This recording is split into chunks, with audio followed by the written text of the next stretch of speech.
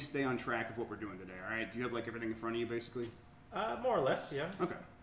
We'll figure it out. Yeah. All right, I'm just gonna get started. Welcome to the Games Beat Decides podcast. I'm your host, Jeffrey Grubb. We're live from E3 2019. I almost got the year wrong. It's been that kind of weekend. I do that all the time. Yes, it's Monday. It's day 3 for our podcast. We've been going since Thursday, though, covering stuff, and yet E3 still hasn't opened. It's absurd. We're going to talk about everything that happened today, which includes Microsoft, Ubisoft, and Square Enix for the big ones. There's some small stuff in between that we'll probably just touch on. PC Gamer, kind of funny. And we're not going to go over those piece by piece like we will with some of these bigger shows. But we'll talk about some stuff from those things. Before I do all that, though, let's introduce who's with me. Why don't we start over here with Giancarlo? I'm Giancarlo Valdez, and I am a freelancer for GamesBeat. Am I saying your name wrong? It's Giancarlo? Yeah, I don't really mind. Fair enough. All right. You can call me Jeef then. How about Jeef? Yeah. All right, Jeef Grubb. I'm Mike Minotti. I'm the reviews editor of GamesBeat. And I'm being nice to Mike so that I get Mario Maker 2 review copy. You're a good friend, and you're so beautiful. Yeah, you're so upset because you thought I literally had the code. And I forgot my Switch! It's upsetting to forget my Switch anyhow. Yeah, how'd you do that? I mean, I know how you did that. It's a dumb question. Yeah, it's just... You got way more stuff going on. Going nonstop, right, yeah. And I put it on the charger, and I just forgot. So yeah, we could talk about my lost Switch, or we could talk about E3. I think most people prefer E3. So yeah, we got up this morning, and it was basically like, let's get to Microsoft, but also at the same time, the PC gaming show is happening, which none of us really watched. Right. So the only thing I want to bring up from that is Dota Auto Chess going to Epic Games, and that's kind of a misnomer. Dota Auto Chess isn't going. The developers that made the mod Dota Auto Chess are going to make a version of that game, sans Dota, exclusively for Epic Games. Right. This seems to be like what caused the fallout between that company and Steam and Valve, and why they're like, okay, well, we're going to work separately, but we're also still going to collaborate in some ways. And it's because Epic paid them money to come and do this exclusive version. It's a big deal. It's always funny when it's like an announcement, because it seems like an announcement it's like specifically an announcement that a lot of people are unhappy about a lot of the time, it seems like. Yeah, and it does feel like, I guess they're hoping that eventually, like, there will just be so much content that people are going to get over it. And I think they could just burst through that. Like, there's a seal, and they're pushing through the bubble, and eventually it's just going to break over on the other side where people are like, well, all the stuff I do play is just on Epic Game Store, and it's getting features. Yeah, I think that might be their strategy. Especially once the feature parity. I mean, and it's like, that strategy is really easy when they just have so much money to spend that it's like, well, we can't stop now. Like, we're already spending all this money, we can't stop now. They're in deep. Yeah. Whatever. Like, either you care about this or you don't, and if you care about this, you probably already know more than we can explain. It was just an interesting thing. I'm not surprised it happened at the same time. But yeah, we all went to Microsoft to go hands-on with some stuff this morning. Different appointments divided among us. Yeah, Microsoft always does like a showcase event, and it goes on through the week. But the one day they invite like the press in, and you can get a lot of stuff done there, really, because the lines aren't very bad. There's pretty much all their games there. They don't even have show floor space anymore. No, yeah, I can't even remember. Last year they had the Mixer booth. I don't even know if they have that this year. Oh, they don't even have like the big. I don't know if they do. Huh. No, they definitely don't. I don't think so. I was looking because somebody in the line was telling me that. I was like, I don't believe you. Microsoft must have had a booth last year. No, they didn't. No way. Yeah. But we went in there and I wasn't sure what to expect. It turns out it was actually a super productive day. That's cool. So we saw everything in their showcase online in the stream yesterday, or in person. I think Dean went in person. And today we kind of went hands-on, and I definitely feel better about Microsoft having gone hands-on. Well, gosh, yeah, some of those games were a lot better when you played them as opposed to just kind of seeing them. Yeah. Like what? Well, Gears of War, I mean, because they... I don't know. What is that? Gears 5. Oh, okay. All right. See, I was confused. Gears 5. That was the first thing we sat down to play, and it was... It was that new mode. What, do you guys play together or separate? Yeah, it's 3-player co-op. It's that new thing they're talking about. And again, like watching their video, I had no idea what this was. Yeah. And then we were playing it, and it's not horde mode. What are you doing? Oh god, get your water. It's not horde mode, but it's still like that 3-player co-op experience, and it's like you're progressing, like you keep moving forward through a map. You still have like your special abilities. Now, as I was doing this, I was like, oh, it's like a fun twist on horde mode.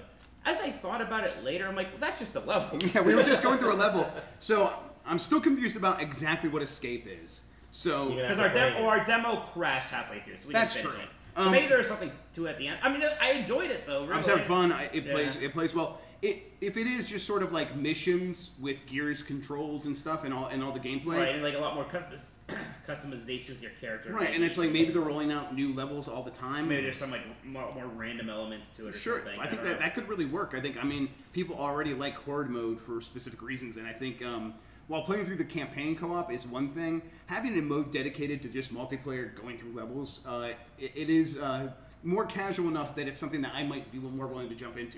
And if it's like jump in, jump out, which I don't know if we got an answer to whether or not that's the case, that'd be great. Wait, so did you not play like a full match because it crashed? No, we got pretty deep in, but it crashed during like there was a big boy attacking us, and it just couldn't handle it anymore. Couldn't handle the big boys. Well, we couldn't handle the big boy couldn't handle us. Right, is what I choose to believe. It was cool because ammo was actually pretty scarce in the demo. And like Jeff's character's ultimate was basically that. It was like a circle, and if we stood in it, we got ammo. Right. I just like had like. And we were running out of ammo all the time. Like it wasn't just like limited. It was we were popping off a few rounds, and then all of a sudden I had 0, and I'm waiting for my ultimate to build up. And so we were you do attack melee a lot of times, and I had to just kind of rely on you to like I think you were the melee character. Right, because my ultimate was like I had like a knife for a bit that would do a lot more melee damage than normal, and it was like a cooldown. Right. Anyway. So yeah. And the other guy had a shield. Kind of thing. Yeah. And so we were just kind of like you're just kind of waiting for these things to happen so you can go back in and really get in the shit again. But I could see this working really well. It's not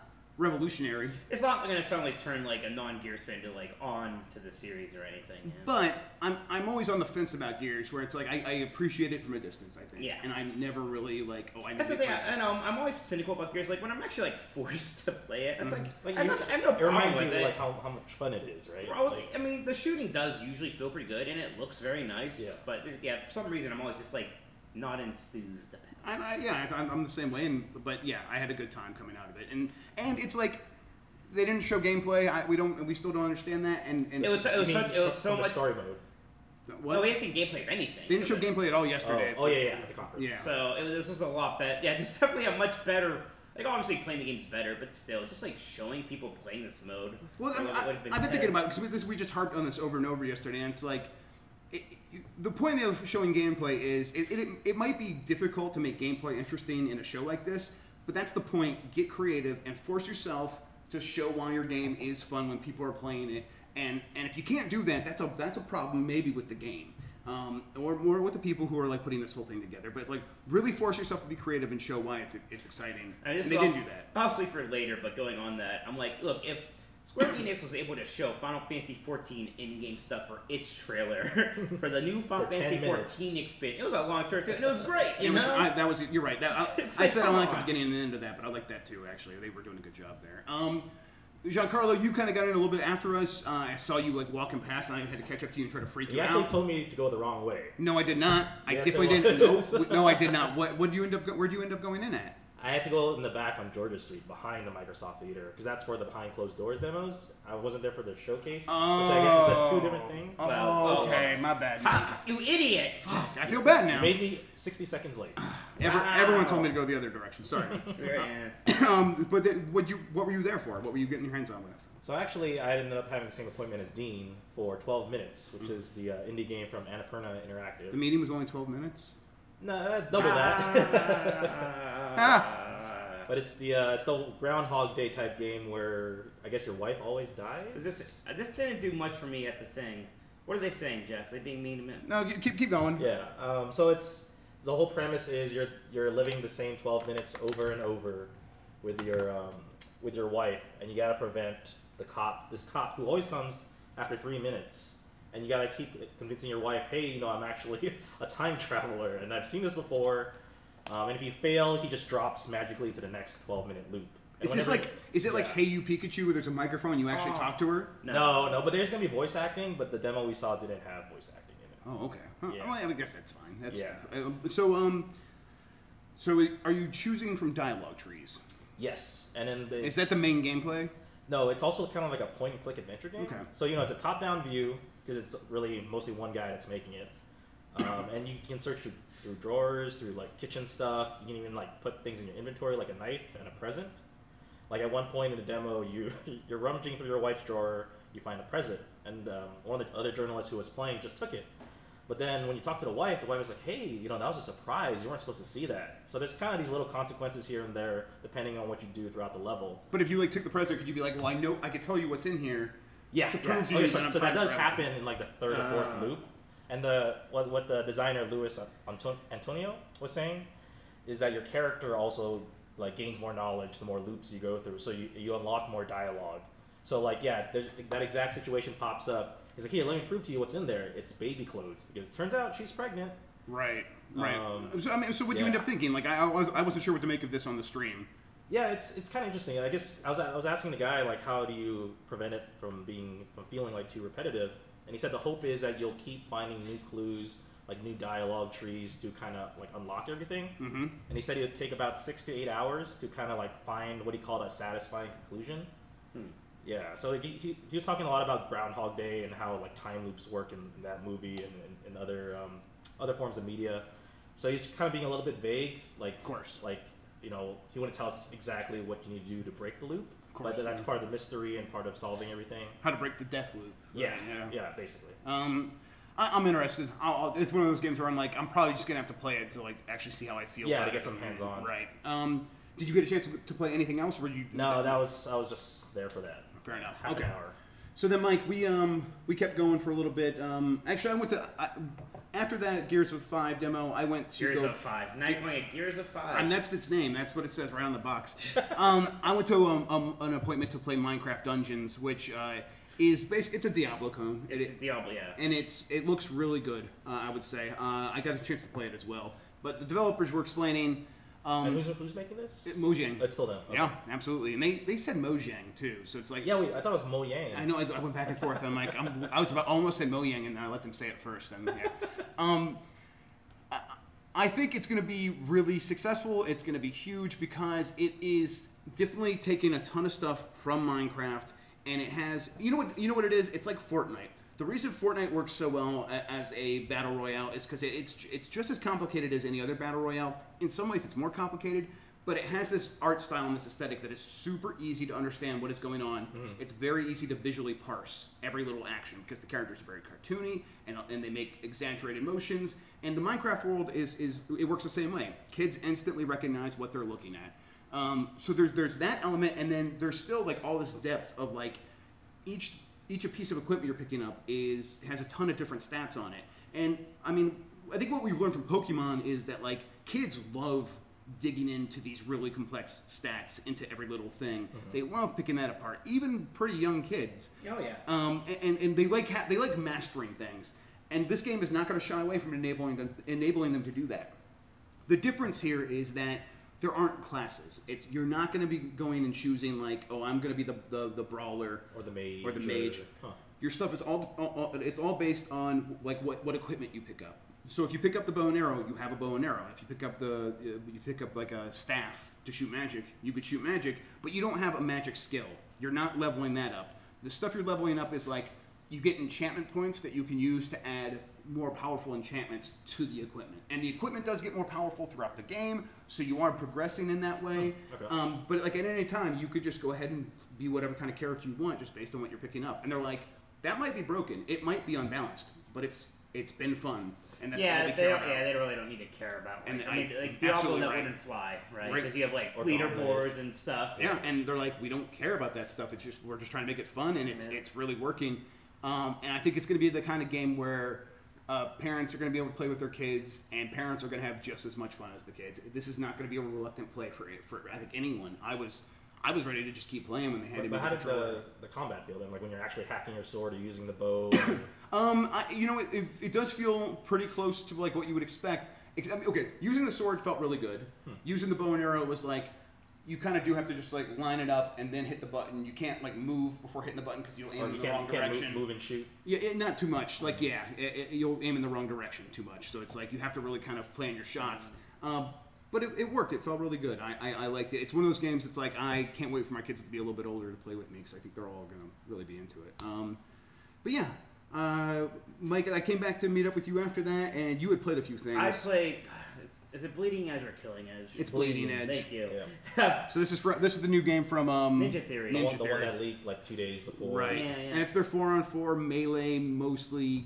It's kind of MOBA / Is it? Overwatchy. Okay. It's it's like the That team-based. hero multiplayer. Yeah. type. The mode I played had control points, so Yeah, it's like control points. You play as these characters, support, tank, or like damage. Third person or first person? Third person. It's not Okay. supposed to be fun. The difference here is that like it's almost more MOBA because like unlike Overwatch, there's more of a focus on melee abilities.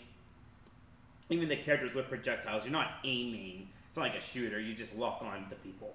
Okay. But it was super fun. I mean, first off, it looks very good and Very polished. very polished. And outside of Overwatch, some of the best character designs I've seen from one of these games. Sorry. That's fine. Like that's one of the things that like Overwatch is so good at, right? Just the character designs and the silhouettes and like the ideas were super cool. It was like something where even though I like Apex Legends, like that aspect of it is not nearly as good no. for a hero focused Yeah. game.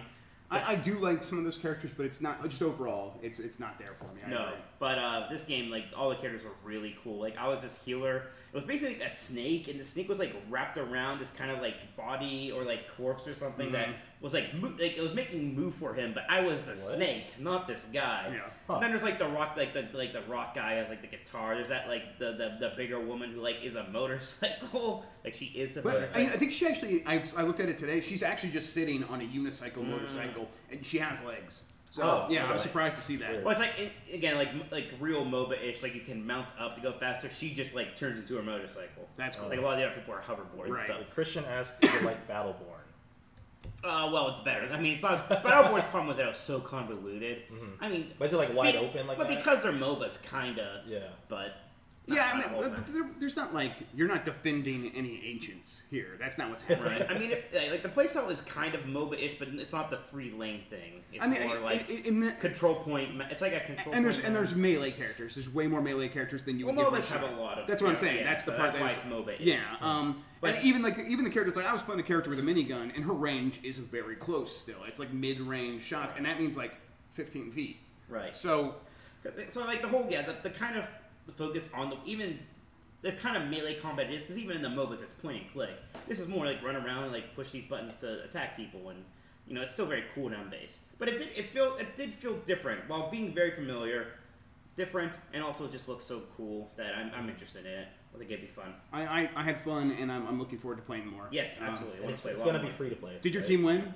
Oh yeah, because I healed those bums through victory. Our team was winning the entire time. It was like 475 to like 470. They were catching up. I was 16-0, and we're in the last battle, and I'm like just like trying to pull it off, and I finally got my death, and that was enough to put them over to win.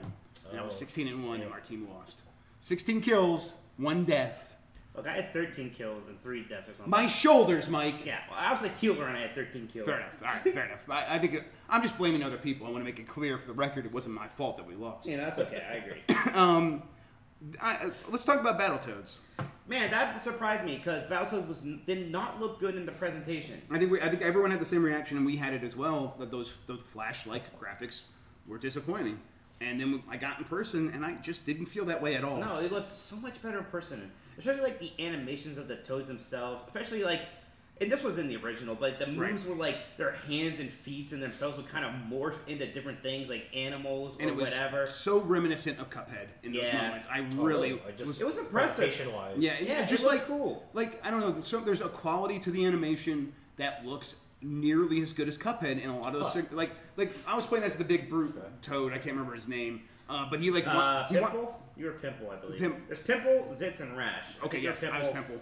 So he like winds up to do his heavy attack, and then when he does it, he follows through and turns into a giant train and like really just wallops the guy. But that whole sequence where he's turning into a train, it's just like he's like morphing fluidly, and at the same time, you still see the frames of animation where like they're clearly animating on the twos or something like Cuphead. Did they say if it's by hand too, or? I don't know. They aren't really talking. That's the thing. Like the yeah. developers there, he's like, we're gonna hold off on talking about stuff. And I mean, it totally is like a classic kind of brawler style game. Yeah. At first, I felt slow because it was doing that thing that some of those older games do, where the people are knocked down, they're kind of on the ground, and they have like these invisibility like frames for a long time. Then I found out there's a move where you can actually like use your tongue and lift them up. Well, I think you lifted them to you, and I because your character was bigger. My character would like go to them. Oh, okay. Yeah. All right, that's cool. Anyway, that's kind of like the momentum of it. Is you knock them down, then you use that to kind of re-engage back at them real quickly. Right, and all that stuff is like it's one of those games. It's a beat 'em up. Right. Yeah, for sure. It's not like doing anything crazy in that genre, except for like these really cool kind of morph attacks. Right, and it's like you maybe before this game was like before we saw it at this point. There was a part of me that thought maybe they're going to do something really wild and different and like turn it into a AAA new like Battletoads game. Yes, fighting game. Like who knows? Like there's a possibility there. So the fact that it was just this, it's like okay, I mean I get that. But if it is going to be this, it seems like it's pretty good with the potential to be actually great. And then we got to do the speeder bike section, which was thrilling. It was super fun, and it's cool because so it's from behind this time, so you can right. In the NES, they're almost more infamous because they're just so hard because you can't really see them coming and they like flash them. Right. But the cool thing here is that you can see them coming better, and there's 3 of you playing at the same time. And as long as like if 2 people die and the one person's still there, after a bit the other 2 will respawn. Right. So when someone dies, like when both people die and there's one person going, you're just like, come on, just all you have to do is just wait for us to get back, and then you're safe. Stay alive for 2 more seconds. Yeah. And it's like it feels so long, and it's really not that long. It's really thrilling. But yeah, and it's like I was on the edge of my seat, and it took us I don't know like 8, 9. It took us a bit, but we got it. Yeah, we got it through it, and it was like, and it felt great. It was a real accomplishment, simple, and like each of us had our moment where like we were the one going, right? And we got like we had the ball and carrying it across the line and got us far enough, and it felt really good. Like to have the spotlight. It was a really cool take on the speeder bike thing. Like to make it still difficult, but a bit more fair and like super exciting. And we're playing on the couch, and couch co-op is going to be more fun that's all the time. Too. Like couch co-op is always a good time. Right. Really. So if you have like if that's a possibility for you, I think this game really could work. Mm-hmm. We'll see when it comes out in February. Right? Is this a 2020 February? I forget. I don't remember. Yeah, because that teaser was way too short to really find or to really discover all those things you were saying about the presentation. Right. Like, right. You can't really sit down and look at it. Right. Yeah, and it's just like I think. Matt Chandronnet, who I think a lot of people in the chat know from Area 5, he was talking on Twitter yesterday about how YouTube artifacts and Twitch artifacts, for that matter, ruin a lot of these presentations. And I'm like, I think you're being oversensitive because you deal with like 4K video all day, every day. Maybe 8K. I don't really know what his workflow's like. He deals with the best of the best on like the best hardware. I think he might have been onto something with some of these, especially some of these CGI demos, where it's just like, they don't look good because of that grain, and then at the same time they are still CG, so you're like already tuning out. Yeah. And then like Battletoads, it's just I think it made it look more Flash than what it is. Yeah. The animation is much closer to Cuphead than it is to Flash, which is. I mean, there is like that kind of cleanness to the lines. Absolutely, no. I think people equate that, but sure. It has elements. It has more elements of Flash than Cuphead. Absolutely, but it is. I guess. Maybe my perception was so low that I feel like it's closer to Cuphead. But it certainly didn't bother me when I saw it in person. Right, exactly. I would never have said anything if I saw it that way first. Yeah, exactly. I only played a couple more things, Mike, but I think you played quite a bit more. Yeah, a couple. I mean, I'll touch on them, but Age of Empires 2 HD. Right, yeah. It's Age of Empires. It's fun. Right. I like that game. The Forza Lego thing. Again, it was cool. It was very much Forza of Legos. Like there wasn't anything different about it. But if you crash your car, do you explode into Lego pieces? No, because I mean, there's no like the Forza games don't have like explosion things. They're very. Well, they never damage the cars, right? It's one of those racing games. They damage, I think, but it's not like Burnout where you're blowing up. I mean, I'll run into things they would turn into bricks. Real quick on this, I don't think Microsoft got enough credit for making fun of itself by bringing out the Lego car. Because they bring out the car on stage every year, and they're like, and they did it, and they was going to be like, oh my god, what's a new car? And like no one cares, and it's down from the ceiling one year. Yeah, and it's just one of those cars made out of Lego. I'm like, that's actually pretty clever. I took my picture in that car. I was going to ask, did you sit in it? Oh, I sat in it. Oh, it was that guy was like kind of like it was like. I mean, it was on. That's where the games were on that stage. So funny because like the one person was like, oh, you want to sit in the car? I'm like, yeah, I'll sit in the car. Then like there's a guy by the car. It's like good cop, bad cop. I was like, don't touch any of the Legos. I was like. It's so hard. The whole car's made out of Legos except the seat. So I'm like, he's like, grab the steering wheel and use that to get in. I'm like, oh my god. Wow. I'll grab Lego and he get mad at me. I'm like, dude, I'm trying. Man, I would imagine that it's enough work that if that guy had any part of doing that work, I get it. Yeah. Oof. Yeah, I would feel the same way. But, yeah. What else? Spirit Fair was the only other one. What'd you think? It was really. That was another one that I felt. That's the one on the boat, right? Yeah, that also just looks really good in person. Right. It's one of those things where at the stream at the time. Maybe it's because I want to be blown away by AAA stuff. I'm like, oh, what's this artsy fartsy indie game? Right. But it's really pretty. It's super cool. I actually like one of the people working at the station came up to talk to me, and I was like, oh, like how many artists did you have? Like, oh, 2. I'm the main one. So I got to talk to her a bit. It was like, it's so impressive. Like, man, you like did most of this. It looks so good. There's all these like unique characters, and the concept of it is neat.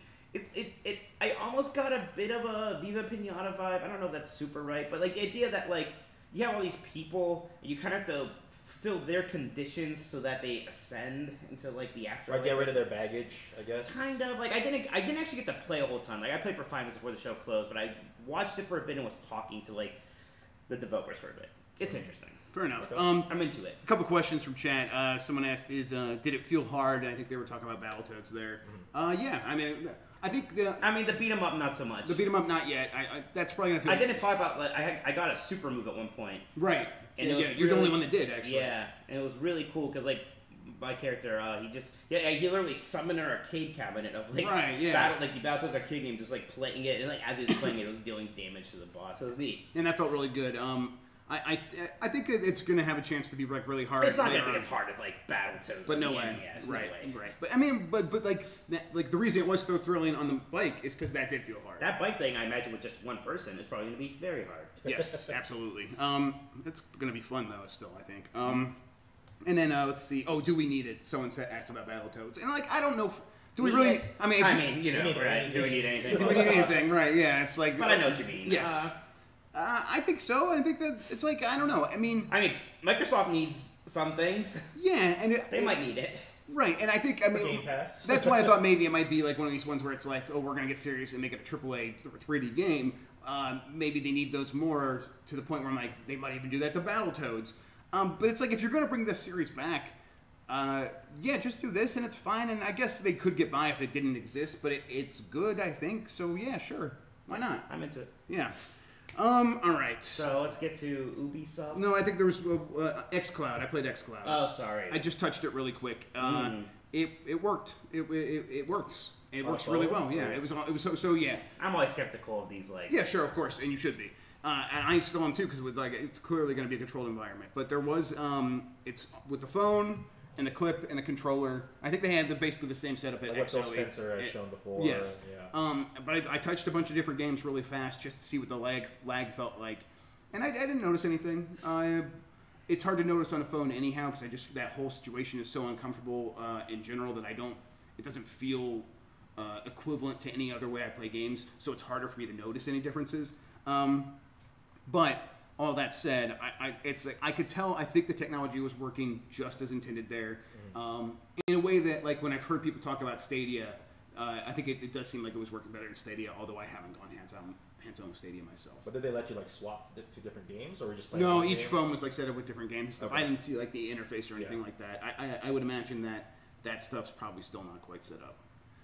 I feel like I might have played something else, but I don't know. I'll come back. Nothing big. Because you guys were there for like 2 hours? 2.5. Yeah.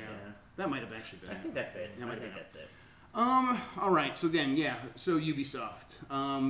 This started, a little bit later. We covered this one remotely as well, and I don't know. I liked it overall. What did they start with, though? They started with Watch Dogs, I believe. That's right. Watch Dogs. Well, they started with the Assassin's Creed Symphony. Yeah. their commercial for their touring symphony. I do like Assassin's Creed music, so that was a nice little treat. I like Assassin's Creed. That's not one of those series I really think of the music that much.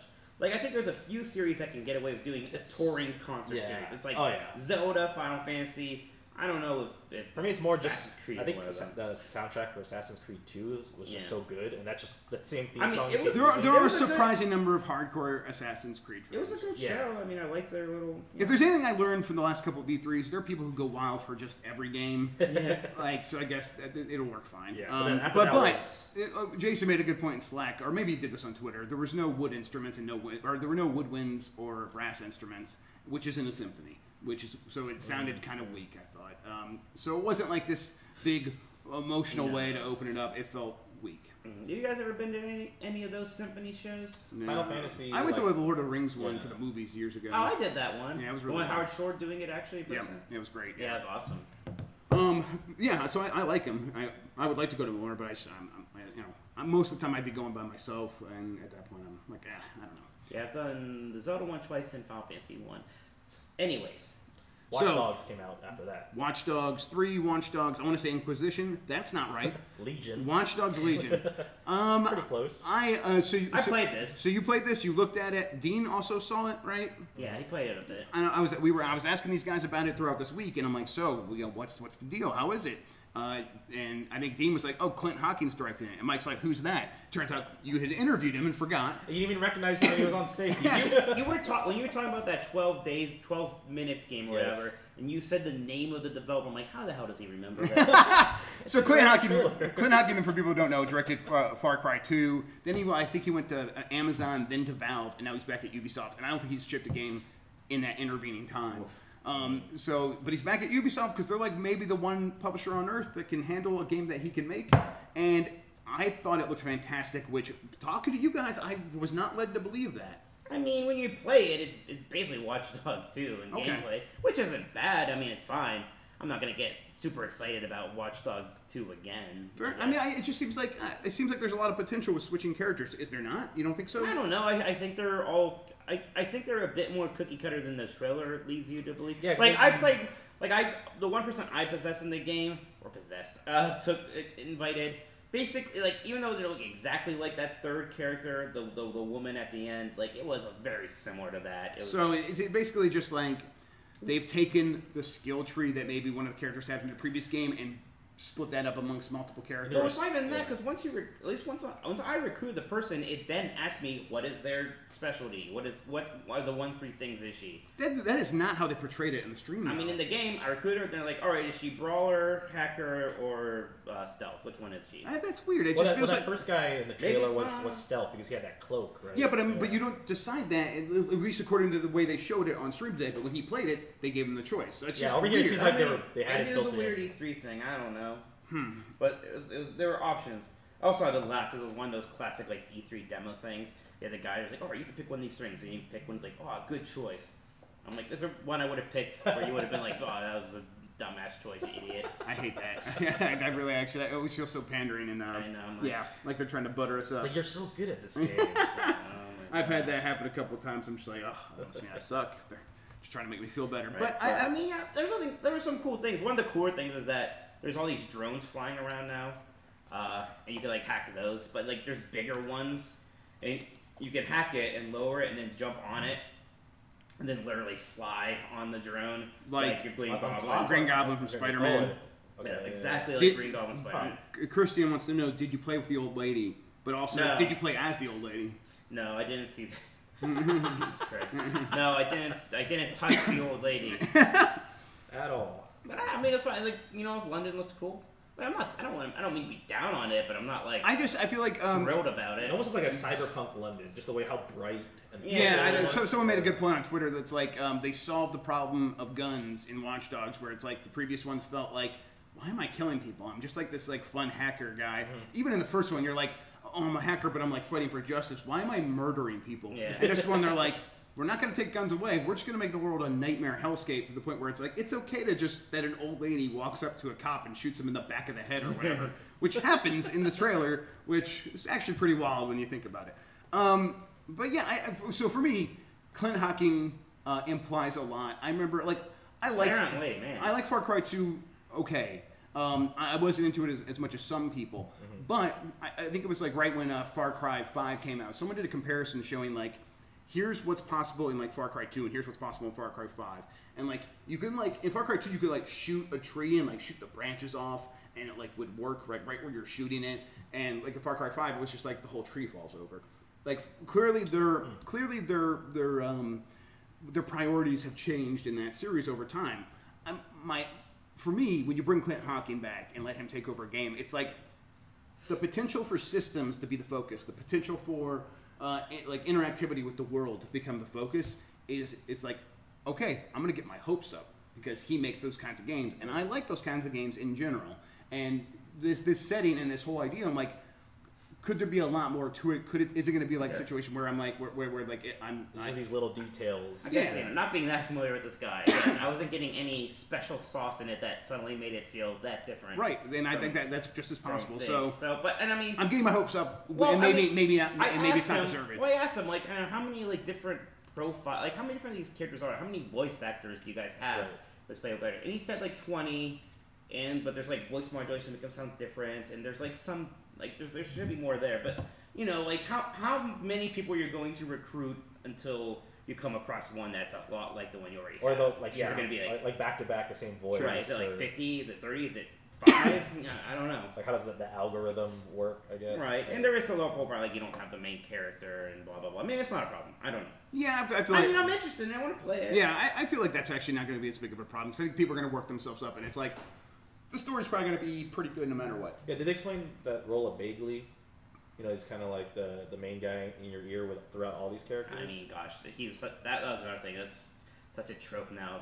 That English guy with that specific Stephen Merchant-esque voice. Oh, it does sound like Stephen Merchant. Anthem had the same exact thing. Yes. And it was like quippy, and yeah, it's like that trope. That is such a character type in video games. Right is this one of these games where like the main character is you?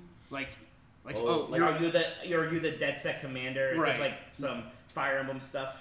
Yeah, but like even more than that, like you're like the way you're interacting and hacking the world is like with the controller or whatever, like because you are just the character. Maybe. You know, they didn't explain. Okay, all right. I thought it looked good, but we'll have to see more. I think it was a good presentation at the very least. Yeah, it's a good demo. What do you think about that show? Mythic Quest. Yeah, so that came out right after Watch Dogs. So I thought it was actually it was terrible the way that they came out and stopped the whole show to talk about this, and it didn't look that funny. And yeah, at first I was like, well, this will be interesting. Like, their clip wasn't a very good joke. No, yeah, but that said, at the Square Enix thing, there were multiple creative directors that came out and had the exact same vibe that he had in that thing. And I'm just like, man, I really hope that show is better than what it seemed like, because that actually is like a really good premise. Just because... I can't remember. I can't remember what game it was. So far up his ass. Yeah, but I think it might have been the one I covered. That the People Could Fly guy. I think the creative director in that video after they showed the trailer, he definitely had that like, I'm the star here vibe, and it was just like, that's fine, whatever. He makes good games in the past. That he's still making good games. But it was like I definitely was hoping that whole show would have worked better for me. It was a terrible time to do it, though. I don't know. I don't know why Ubisoft. It wasn't very clear what Ubisoft had to do. Ubisoft must be making like the 3D assets for their fake game or something. Swinbig says Mythic Quest, the long wet fart noise. And I think that's probably right. Because all he said, I think, was just like we're collaborating with Ubisoft on this TV show, right? On Apple's premium subscription service, so you don't have to pay to watch the show, along with other Apple stuff. I'm gonna pay because there's that show that's about like the moon landing or some shit. Yeah. I don't know. The alternate history one. Yeah, and I'm like, yes, that's right. With the Soviet Union did it, and yeah, I'm a sucker for that. Okay, so what was up? What was Adventure Time's coming to Brawlhalla. What's next? I just do you believe that Brawlhalla has over 25 million players total? Not active players. Not active. I understand that. Touched it. Even still, 25 million sales. I mean, that's not a free-to-play game, right? I don't think so. I guess I don't know. They have not sold 25 million copies of that game. What's free? Is it free? Is it free? Yeah. There you go. So yes, then I do believe it. All right then. Well, I think a lot of people downloaded it and tried it once then. Yeah, and that's a player. Yep, I think you're absolutely right. I would imagine it's okay in terms of popularity. It's not like another game that has like 25, like 30 million players for them now is Rainbow Six Siege. Rainbow Six Siege, way more popular. That makes sense because you hear about Rainbow Six Siege way more. Right. Adventure Time's not even. That show's done. Was that even the same voice actor? No, yeah, it is. I think he got old. Yeah, and so it's just but his voice. I think he sounded like that towards the end of the show.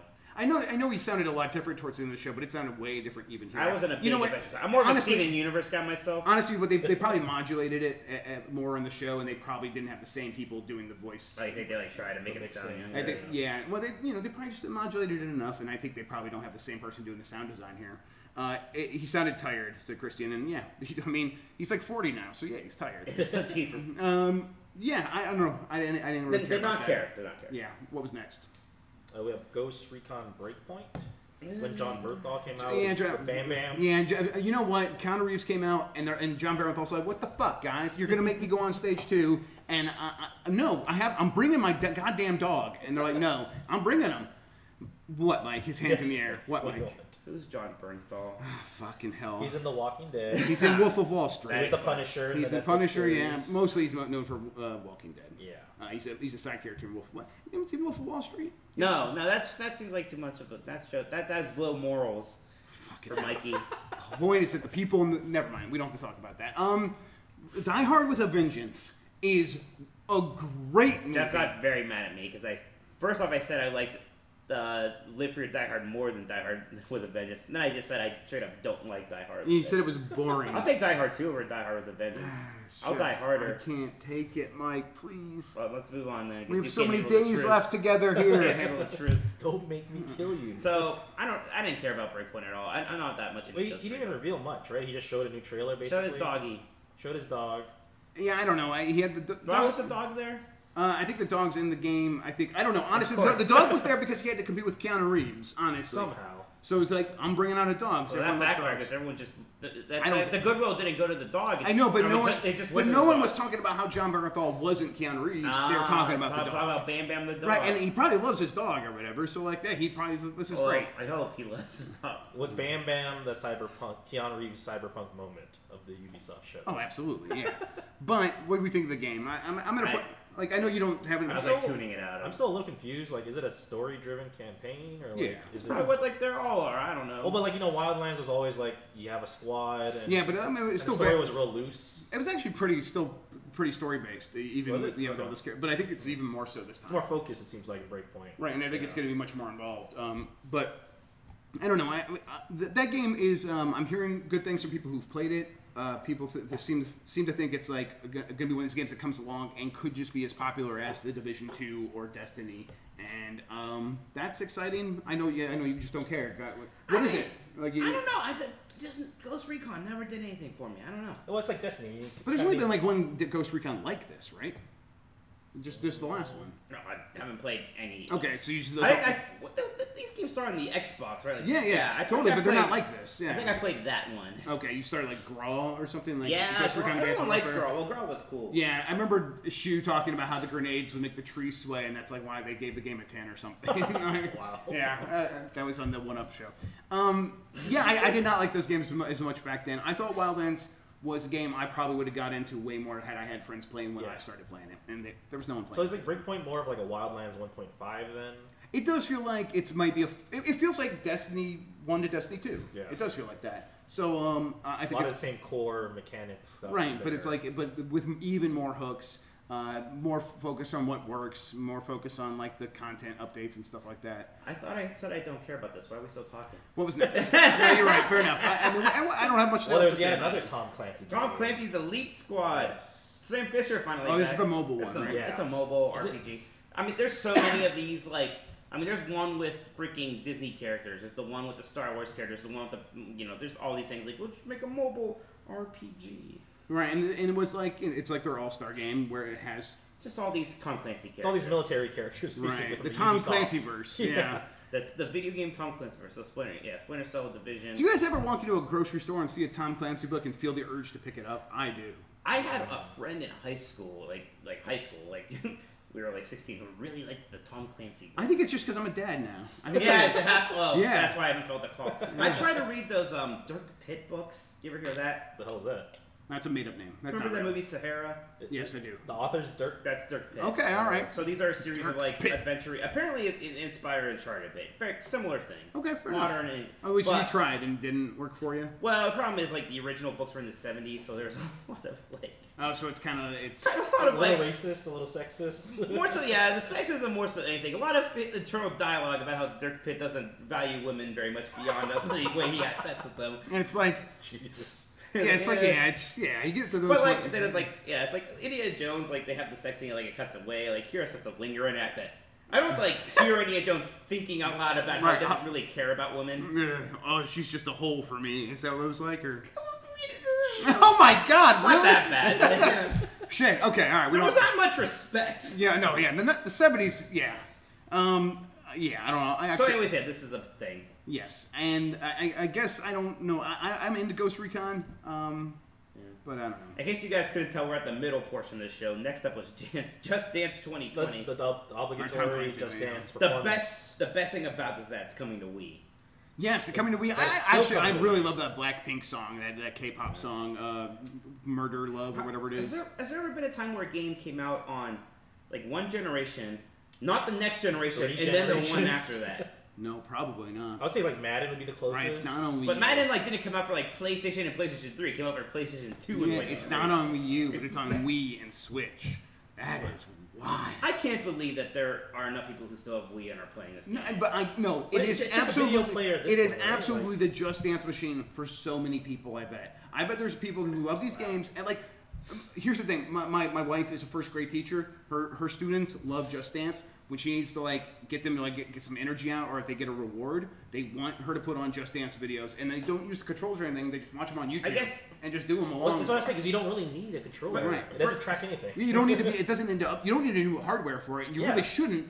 So Ubisoft, I bet they're for that audience. Is Just Dance 2019 not enough?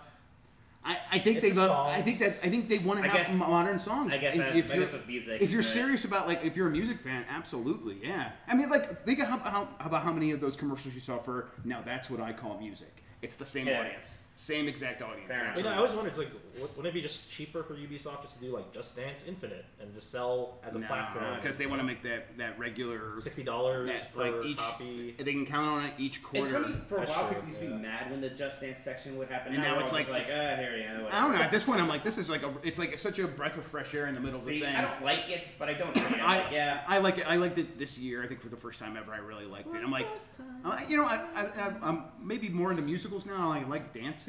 I like watching dancing. It's fun, so it was cool to watch. And there was a panda. There's always an animal of some sort. There was always a panda. For Honor got some DLC. Nothing. Yeah, I thought that trailer was pretty cool looking, but I'm never gonna play For Honor. I thought it was a mode, but apparently it's just a limited time event. God, I don't know. I honestly don't know. The panda is great. I just love the panda, says Christian. There you go. Rainbow Six Quarantine. So this is... That's another thing. Wallace says mine's still connected to Wii, and he plays virtual console all the time. That's a fair use of the Wii, because the Wii U version of that was actually really bad. Yeah, we had a lot. Don't update to the Wii U. I guess you wouldn't now. But they did say it was limited time, according to Wallace. Yeah. Okay. Rainbow Six Quarantine is a new Rainbow Six game. It's not like competing with Siege, right? It's going for a different audience. Cooperative. So it's the PvE instead of PvP. But even that developer is saying we're gonna do for PvE what Rainbow Six Siege did for PvP. Be unpopular for first and then rebound. Honestly, that's the only thing I think it could mean. I don't know what that means. Maybe it means become this monster hit. Maybe it means it's gonna have like seasons and characters and stuff. There was the Rainbow Six Siege Outbreak mode, which was a 3-player. That was the alien one, right? Cooperative, like alien zombie sorts of things. For sure. Like that. And it worked really well. I think it was very popular. And they're like, here it is. Here's our spinoff. And I can imagine Ubisoft continuing to do this, where they test modes in Siege, by far their most reliable live service game. And if it's something like seems that like if the numbers say people are really into this idea, that's the next game, and they'll find the Tom Clancy brand where it works, and just keep doing that for years now. So this is the first example of that. We'll see how well it works. I don't know. I feel like it might be better if they had called it something else to like really just branch it off even more from Rainbow Six. But at the same time, unless they still keep that tactical gameplay where like you want to use these little tools and stuff here. The thing is like they want to bring. I'm sure they're going to want to bring in Rainbow Six characters over time, and like over time they're like, oh, now here's finally this character that you love from that game, and here. We'll see. I don't know. I'm like half excited about this, and half like I might never play it. I thought it was going to be like Zombie 2, like Zombie. With, when they're sure, that's exactly what I thought when I saw it, and it was not. And I guess it's telling that they wouldn't make that, and they would make the Outbreak standalone mode instead. Or maybe that's because the Rainbow Six name just has more. And just because it's a live service game. Yeah. So yeah. It's incredible when you think about how many games Ubisoft showed are Tom Clancy games. Yeah. Division 2 was next. Speaking of which, Division 2, well, just download content. I think a lot of this we knew about, maybe. I think some of the details not. But it's like 3 episodes of content coming out the rest of this year. Episode 1 is like you're going a bit outside the city. There's something to do with the National Zoo. It's like new environments, new missions. Yeah. I forget what 2 was. Something. I think 3 was the Pentagon raid is going to happen, or 3 was like next year that's happening. I don't think the Tom Clancy estate. Someone's wondering how much money they're getting. I think 0 now. Really? I think they. Really? I think Ubisoft straight up owns Tom Clancy. Tom Clancy's son still manages the other parts of the business, I guess, right? Yeah, but I think Ubisoft full out owns the whole brand though at this point. I think when there's a book in the store, it's Ubisoft is getting money. Really? I know they might have just bought it for video games. My understanding was they bought the Tom Clancy name wholesale. Right. Yeah. So, what was? I guess the Division 2. Was there anything else from that, or was it just kind of like this is the roadmap continuing? First episode's coming out in July. I like Division 2. Yeah, there's another. Yeah, it seems it's so hard to make these live service games that they feel obligated to show them, but like how exciting can it be? Like there's more things coming. This is why E3. I think a lot of people are like, this is why E3 feels like it's becoming more relevant. It's because more of these games exist, and these games do nothing at E3. People do not care about them. To hear about them here, the audiences they're very passionate, but they're not as broad. Right. And it's not like those things are served better by their own dedicated streams. Right. Like, I mean, the people who like the Division. You're not gonna like. It's kind of weird because you're talking about such a larger audience than that. A lot of people who don't play the Division. If you're not playing the Division now, it's not like you're gonna suddenly be in for episode 3 of the DLC roadmap. Okay, I think Jeff was right. So there's this news story from 2008 where Ubisoft announced that it acquired all IP rights to the name Tom Clancy from the author. This includes so they just went for one big paycheck. in video game and related products like books, movies, merchandising. Wow. I thought that was right, but I'm like, I actually picked up a Tom Clancy book in the store the other day looking for the Ubisoft copyright in there. Yeah, and I couldn't find it, so I wasn't sure. So is Ubisoft making money from like the new Jack Ryan? Yeah, I think so. That'd be a good question. I don't know. I mean, but that's what it says. I mean, it says everything related to that, so I think so. So next, Ubisoft Plus, Uplay Plus. Ubisoft has a subscription service too. I think it's one thing when like Microsoft and Sony does this. I don't know if I need all the third-party people to have their own one of these. Can't they kind of just get on board with like the other people a little? It does feel very much like when you go into a subscription video service that you already have, and it's like, do you want to like subscribe to this other thing within there? Right. So like it's going to come to Stadia. It's $15 a month. Isn't like the ultimate Game Pass $15 a month? So yeah, look, it does feel like it is the opposite of Disney's movies and Disney TV shows. Plus. Disney Plus, where it's like $7 a month, right? Yeah, it's pretty cheap. It's like half the price of anything else. It's half the price of like the top end of anything else. And you get everything for $7, and then so when Ubisoft comes along and it's like, we're gonna do $15, which is like equivalent to like Microsoft's everything. Yeah. It seems like a lot, but also it does sound like it's gonna have a ton of games in there. It's like more than 100 games, and I think if they're all Ubisoft games, it's like that's. Is it all Ubisoft, or do they have partners that they're working with, like EA did, or? Look, I like Ubisoft games. I don't know if I like them so much that I need constant access to all their games. I think I'm good getting the one or two. But do you subscribe to EA Access or No. See, okay, so also I'm a game journalist. I get a lot of games. Right. A lot of people do, and I remember like there was a point where EA Access where people were like, "This is the best deal in gaming," and then Xbox Game Pass came along. And I think I imagine if I was in a game journalist, Xbox Game Pass would be the only one I would really see a lot of value in. Right. So, but I like EA Access. I don't know, but then again, EA Access is like $50 a year. I think it's like $30 a year actually. It's very affordable. Ubisoft is not that. And you get like early access to their games, and like all their first run games come to there right away. So I see why it is so expensive. EA Access? Or no, like EA Access Premier, which is like $15 a month. So it's right. It's the same as that. They just don't have a cheap option. Anything else on that? It just feels a little too late. Yeah, who's gonna want that? I mean, it feels like they're doing this just in case it works, and they're not going to be afraid to be like, it didn't work, and now look, we're much more partnered with Game Pass. Did they talk about some kind of a streaming thing too? I mean, they just said they're going to be working with Stadia. That was Bethesda. I think you're thinking. Everyone, I thought. In my mind, everybody talked about that. I'm gonna grab a water. Does anyone need a drink? Why don't you guys go to the next topic while I'm doing that? Roller Champions, I could talk about that. Yeah, you guys need anything? No, leave me alone. So, what is Roller Champions? Roller Champions is very much roller derby, Rocket League kind of a thing.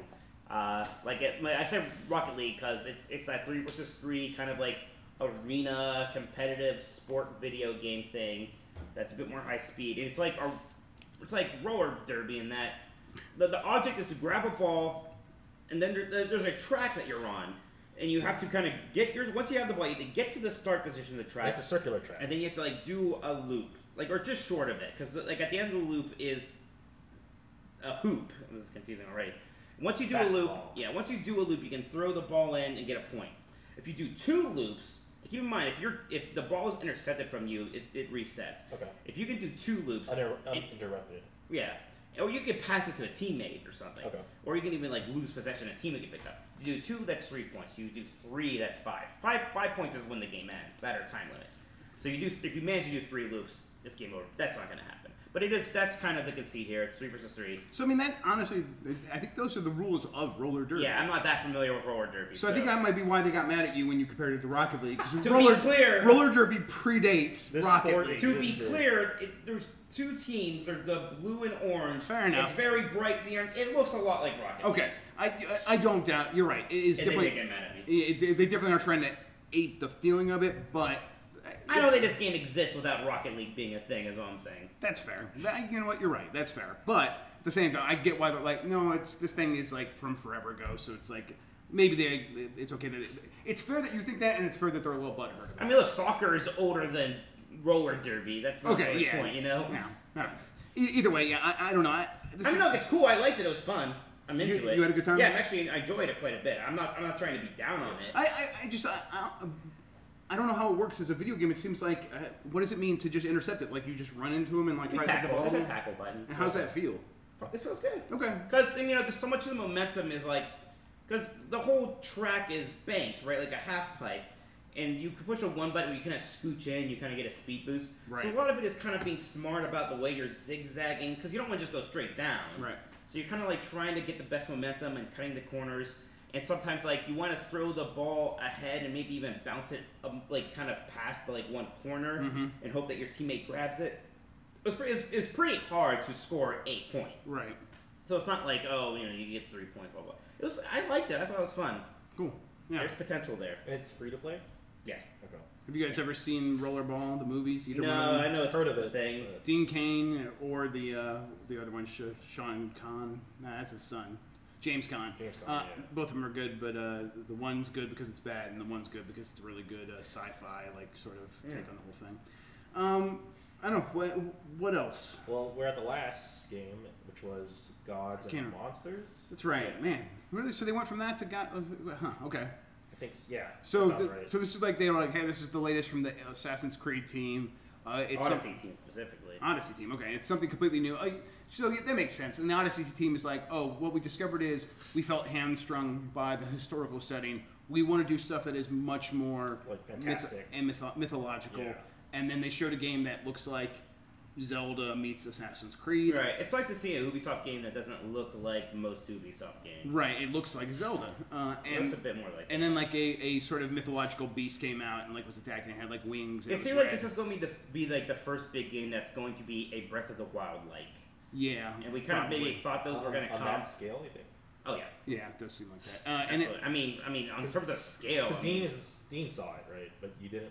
Did Dean see it? I don't know. I thought he saw it. Or did he just do the interview? I don't think maybe the interview. I don't think anybody saw it unless he got some special thing. I mean, he's a judge, so maybe Yeah. they did like. I mean, I was at Judges Week. Yeah, but I mean, maybe they do have stuff here where they're like, finally, okay, you can touch Maybe. it for a second, so you can actually Maybe. vote on it. I don't even think that, to be honest. Maybe he did.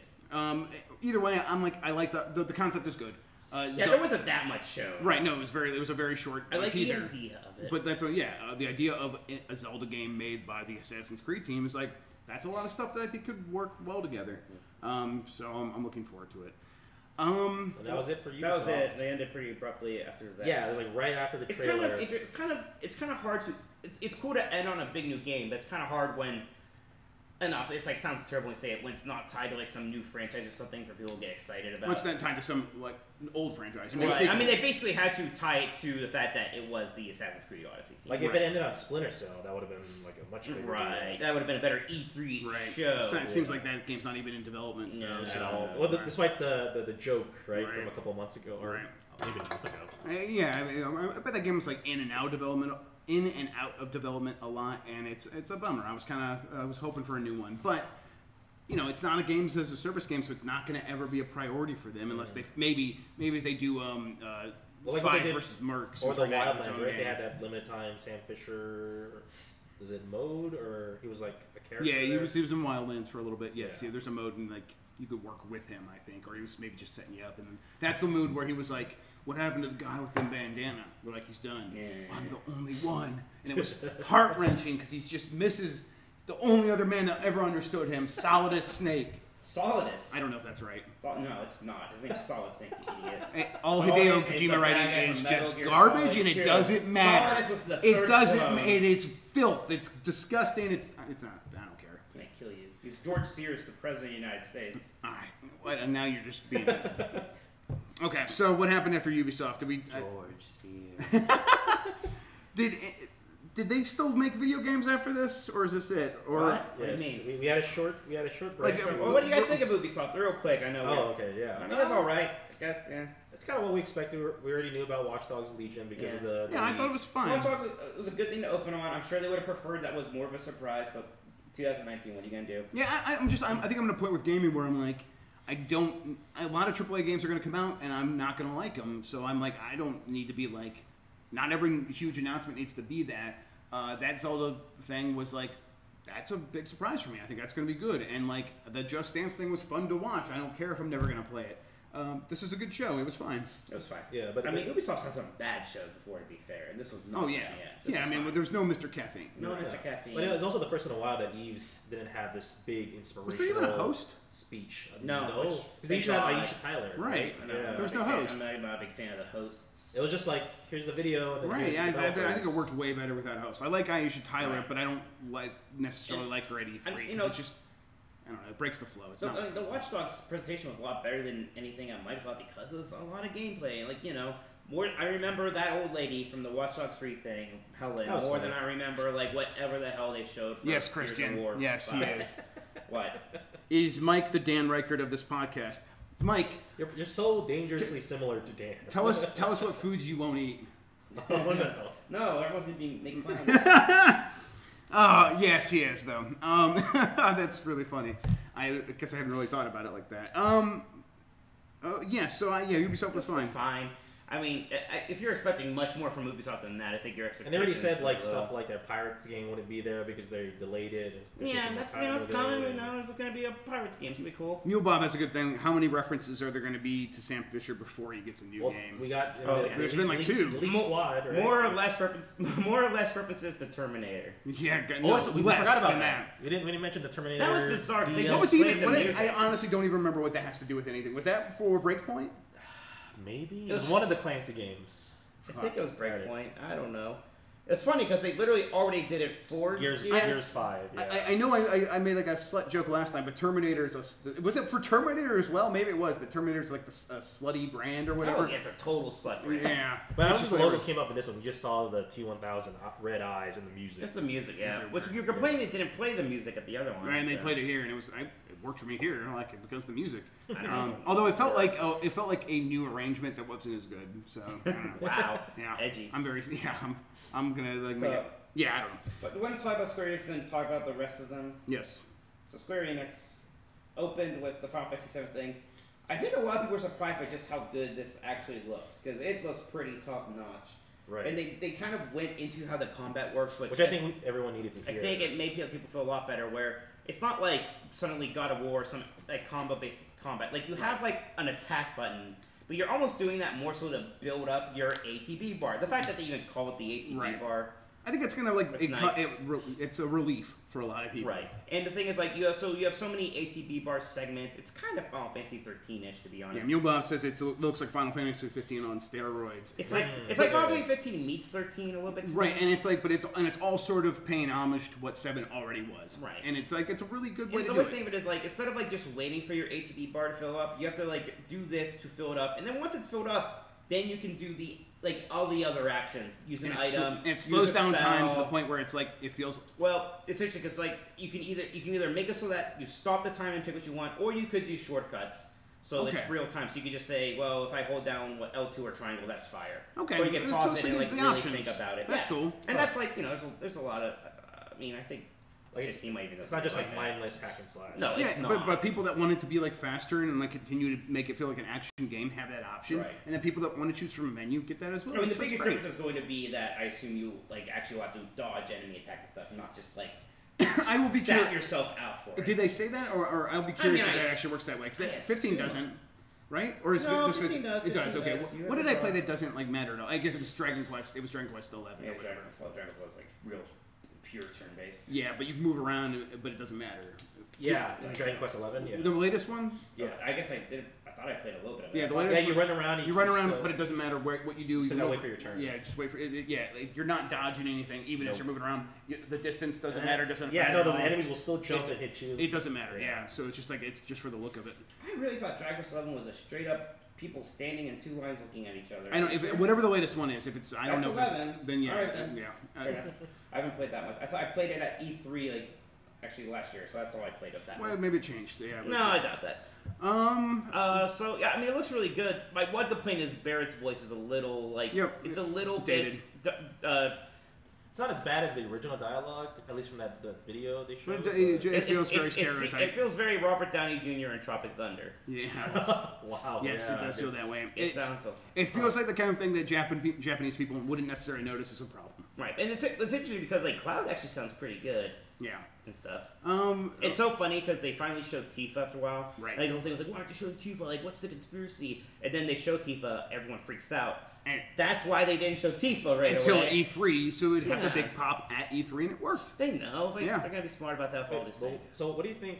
Because they mentioned that this is the first part of the remake project. So it's interesting because they're not like calling it episode yeah, it's one. not episode. They didn't say the word episode at all. No, and they said like They yeah. said they called it a standalone game. They said that it's just taking place through the Midgard section, and Right. but it's actually so expanded and so big that it is a full size Also, game. they confirmed it's just Midgard. Yeah. Yeah, I mean, it actually, I thought I saw parts that looked like it might be up to when you go to like that first Marsh, town.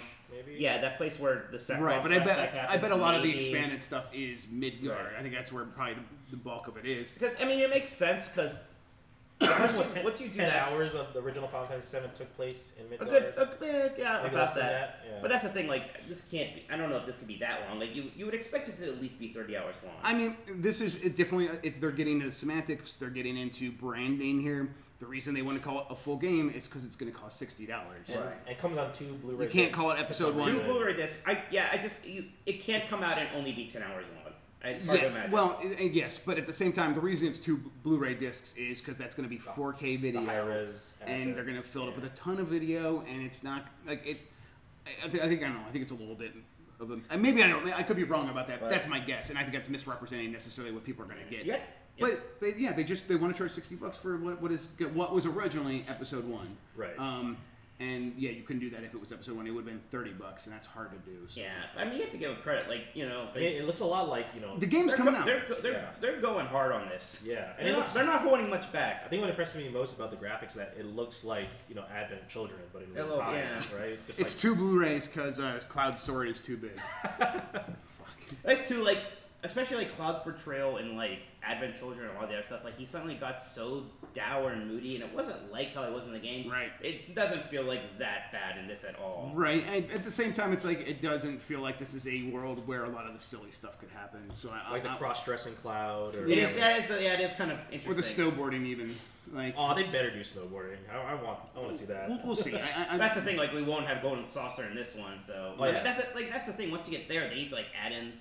Like back then, I feel like adding that whole robust chocobo mini game, like that was one thing. Like the breeding now, stuff? Yeah. well, breeding and racing and like all that stuff. right, but all that stuff makes sense when you're working with like those really small character But assets. that's my thing. Like, what's next? It's one thing that make this separate because you don't have to really deal with the world map. Once you leave Midgard, then you have the world map, and it's kind of weird to like block some of that off. Or Well, I feel like I think they have to like restructure it. there won't even be a world map, right? If you're just stuck in Midgard in this. no, not in this That's- one. But I'm saying yeah. like the next one. What do you do? Because what if there's a 2 and a 3? Then how, like maybe it's just maybe like, it's this one, and then yeah. the next one's the rest of the game. I don't know.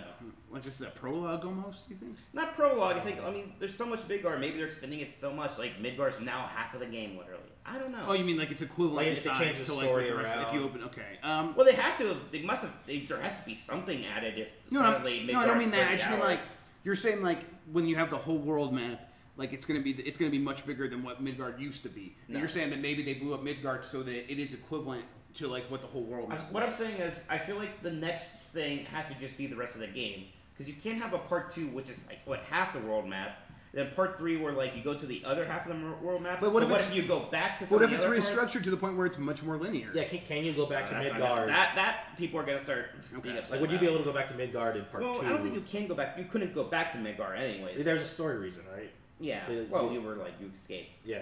I'm not even positive, but I'm pretty sure you couldn't. Yeah. That's why it works in a way to have the first part just be Midgard, because you are there for a while, and once you leave, you don't go back. Honestly, it feels like they're gonna what they could do is, for all the mini game stuff, is just spin those out into mobile games and stuff, which they've done. No, they've done that with the. I don't think it's a good idea. I'm saying I think this is what they do. I think they want to like they will. That's gotta be there. I feel like those will become their own games because like why not? Like that's what Square Enix does. Like how many Final Fantasy 13 games were there? I think they might be also. I mean, there's Final Fantasy 15 mini games that were just also mobile games. Right. They're both. I think they'll be that. The King's Guard. Chocobo has to be in there. Okay. People will riot if it's not the Chocobo thing and all that other stuff. Well, I mean, it's a game where it's like I never believed in it, and now I'm seeing it, and I'm like, this looks fantastic. Yeah. Right. Like there's a lot of questions still about like what is.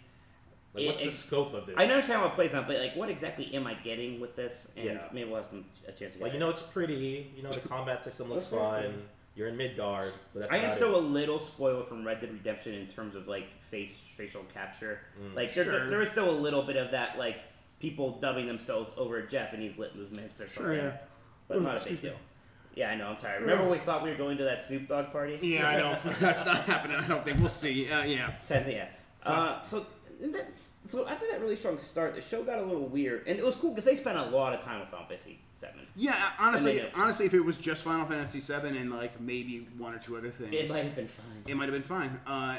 So I'm not saying it wasn't fine. It's just after that it was I made this a joke on Twitter, and I was kind of being snarky about this all week, but it's like E3 is just a commercial. And like Square Enix just took it literally. It was like showing literal commercials for games that are already out, or maybe like has some barely new content like coming to Switch. And it's like it felt much more like the Kind of Funny show, where it's like Kind of Funny shows like that because like they're showing indie games that are like looking for any sort of exposure in the middle of E3. It makes sense. Square Enix saying The Last Remnant is going to Switch. It's much more minor. Well, hey, remember about Life is Strange? Let's show you how people They talk about Final Fantasy Crystal Chronicles Remastered. We know. Octopath Traveler coming to PC. We know. Dragon Quest Builders 2, Dragon Quest 11 for Switch.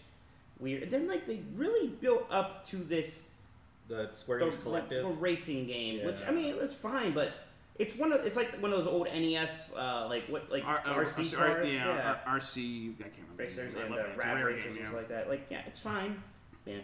And then they showed Shadowbringers, and it was basically that game's coming out July 2nd. It was basically just like that's a known quantity. We know everything's going to be an expansion.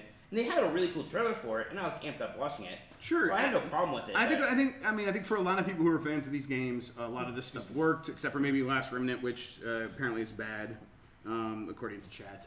But I think for a lot of people, a lot of this stuff worked. For Square Enix fans, they know what they're getting in for with a lot of this stuff. At the same time, it's weird, and so it dragged down the whole show. It was like literal filler. And Dying Light 2 was already at a conference. And we're covering it, so we're gonna feel differently. So wait, do I have to figure out? Do I need to write about this? And it's like I get resentful in some of those trailers. Like you wasted my time. Right? Yeah, I get resentful. Exactly. Yeah, but eventually they got around to. So this was news. Romancing Saga 3's coming to the West for the first time. Yeah, explain us the significance of this news. Romancing Saga. So.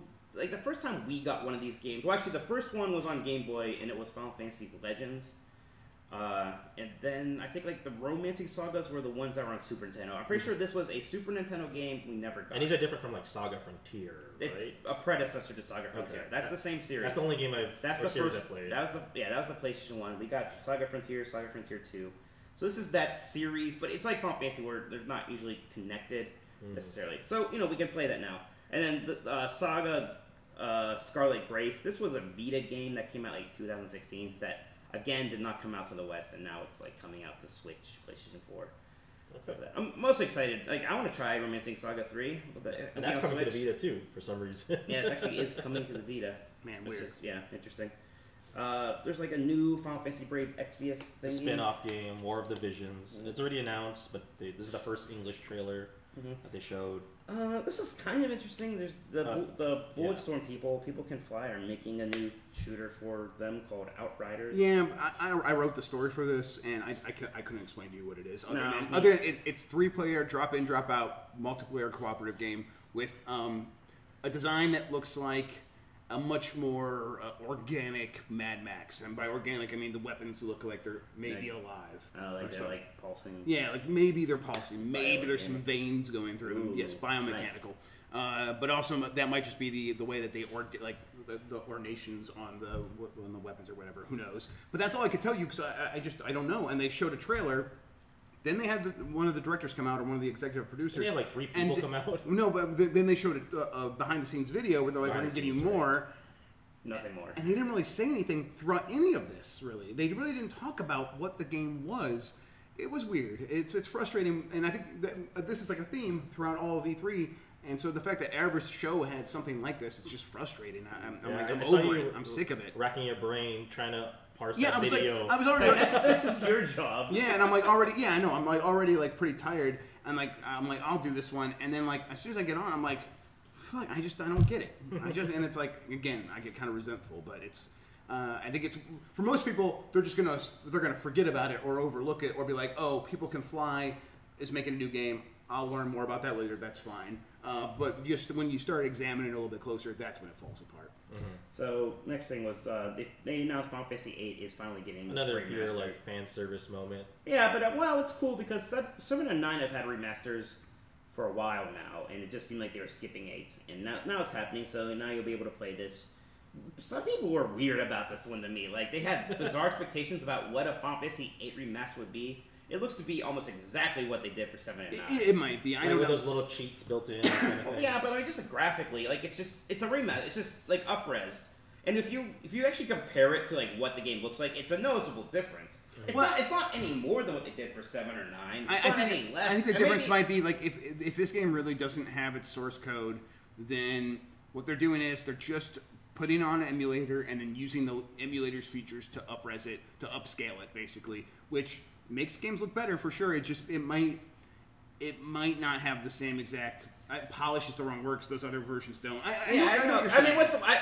If that was true, I'm not sure what the difference would be for a lot of these people. Yeah, I think I'm just watching the video again and for me the big difference is like you can actually see their face. Because their face was always kind of flat and pixelated. And the thing exactly like and the truth is, those PlayStation emulators are really good to the point where they can make those games, like they make the polygons stop swimming, they can make them look pretty good. So at least for the character models, yeah. I mean, I don't know what people thought was going to happen when they released Final Fantasy VIII on these systems. From chat, Scratty Bones, and I think this is pretty eloquently put. He says, "Woo! Final Fantasy VIII! Woo!" I like Final Fantasy VIII. I do like 8 also. I'm on Team Final Fantasy VIII. You know, I never understood the hate for Final Fantasy VIII until like maybe 10 years after it came out. The junction system is confusing. Their guns have triggers. The swords have triggers. And they're back in Final Fantasy 14. It's stupid. Be a gun or be a sword. Make up your goddamn mind. I wasn't sure about 8, and then after Disc 1, I was like super on board. It got really good. I like 8. I like most of the content. Because it felt like it was grown up. I mean, not to say the fantasies. It looked like it was trying really hard to grow up. Well, that's my memory. Well, that was like the big like swagger follow up to Final Fantasy 7. Yeah, exactly. It had more eyes on it than maybe any Final Fantasy. It felt like a sophomore, not slump, but like a sophomore trying to. It was a huge jump from like the 10 polygons of Cloud to all of a sudden you have this full bodied like main character, right? Yeah, it was a big jump. Yeah, it was back in the day. It was one of the most. I mean, I remember that when they released the CG intro for the first time, and everyone was like, "Yeah, losing their minds." Yeah. How did we even watch that back then? God, on Real Player? CompuServe. Yeah. I think GameSpot had videos. This is 90. Game Trailers was around the 90s. GameSpot was around. You can download videos. Okay. They suck. That must have been it. QuickTime. Glorious QuickTime. And finally, so then close. And this is kind of the thing with this show is ending strong, starting strong. Marvel's Avengers, which we knew was coming. Got a decent look at it. It's going to be Captain America, Thor, Iron Man, Hulk, not Scarlet Witch, Black Widow. Hilariously, not Hawkeye. I don't know if you heard the crowd echoing him. Hawkeye. It's kind of weird to only leave out one person. But I'm still a little confused about what the game is because it sounds like there's a campaign that's like a single player solo campaign. or co-op, like 2-player. And then there's going to be some kind of more like online mode that's going to get DLC and extra characters added. That's Yeah, gonna be I like didn't a understand- separate thing. I didn't understand that part. So like, if they add characters, does that change the story? Or I don't think there's going to be much story to whatever that is, or what if it is, it'll be very different. Because I can't imagine they're going to like want to be bringing all these people back in for voice acting constantly, especially if they add characters. Like we have to get Hulk's line for every possible. Or maybe the thing. story is just those core 5. Or Yeah, that's what I'm saying. whatever. There's like story mode, then there's this thing Yeah. where like when you buy Ant-Man or whatever, which eventually happens, you're not going to be able to play him in the main campaign. You don't buy Ant-Man though. You don't. It's free. He's free. Yeah, but he'll be free He's in in there. whatever this multiplayer mode is that they're going to want to try to turn into a persistent online thing. So what is this game? I imagine it's going to be an action adventure brawler, not RPG brawler. sort of thing. It'll probably play quite a bit. Like it looks like it's a really built on the Tomb Raider engine more than anything to me. Interesting. So Okay. just from what I was seeing, There's a press some release people- saying you can like kind of customize your characters in some way, like they have Really? stats and stuff. So some RPG elements. yeah. Right. Yeah, I expect it to be a bit like Tomb Raider without as much stuff. Hawkeye's busy being sad. Yeah. He lost his family. But you know they did a good job of making this seem like a big deal, which isn't very hard because it's the Avengers right now. Like they didn't fail the moment. No, look, I didn't think it was a good presentation. On the stream, it kind of failed because the audio was really off for some reason. But I guess in person, it must have like hit better. Yeah, and again, we have a bad TV, so I think it might have been worse for us. But I think it definitely also sounded like it was a bad mix. But I mean, for me, it was a bad presentation. I don't understand what this game is, and yet I don't think it failed the moment, right? Because I think it kind of did what it needed to do, and it made it seem like an important game where, okay, I don't know what it is, but they're taking it seriously. It seems like they're spending a lot of money. Why would they do that unless they're really certain? Because no one really does that anymore unless they're certain. People don't put a lot of money. It seems like a pretty hard miss, doesn't it? Right. And it seems like one of those things where it's like it's worth taking the time to get it right because look what happened with Spider-Man. Yeah. It blew up. Yeah, if you could do that, there's a lot of money for the taking. And if you have this live service thing that could work, there's a ton of money for that is like certain for the next couple of years on the table for the taking. So don't fuck it up. Like it's that. I mean, you have a couple of like reliable developers on here. Crystal They're putting Dynamics. a lot of people on this. Like around the world, like all these studios. There's like new all hands on deck Yes, if you're not exactly. a Japanese studio. Right, and it's like- actually maybe even some of them were now. I'm not Yeah, sure. but it's like again, this is not Ubisoft, and they're probably not as good at that as Ubisoft. But still, they have a lot of teams going, and you don't do that unless you're certain in this day and age. I mean, that's so. the thing about the show. Is like it almost was a 2-game show. There was a couple like I thought it's cool to see Final Fantasy Sure. remaster. It's like Romancing Saga, that's neat. The new Bulletstorm people make game fine. It felt like this could have been a 45-minute show, and it could have been much more just those two games. Without the filler in the middle. I mean, at one point they showed that Kingdom Hearts DLC trailer that was literally shown at that concert a little bit ago, right? It was like, okay, there were things like that where, there was some like there's some like Call of Duty 2 throwback. They Battalion showed 1944. a lot of that. Yeah. You know, like Oh yeah, that right. About yeah, but I think it might already be on Steam too. I'm not sure. I think it's out. Yeah. Yeah, so it's weird. I mean, it's fine, but It's one of these third-party conferences. This is what they are a lot of times, Yeah, where they they just have to find out the filler to put between the big things that they really do have to sell, and they want to be part of the moment. Like it's probably a better opener and finisher than anyone else had. Like, Yeah, for sure. This look at Avengers was much more interesting than the look at Halo Infinite. yes, that's fair because like at least they're like, well, first because it's new, Right. it's completely new, so Yeah. so we don't know what to make of it. Well, just what they showed. I mean, But what they showed, I don't know. What they showed was just like it was a lot of story stuff, right? yeah, but it was in game at least, I guess. I guess so. For Yeah, Avengers. right. Yeah. I mean, it's You're Halo, right. you know what you're getting to, I guess. But like the thing Right, there is, so we saw the I wanna character see, like, models, and well, that's what's like- different.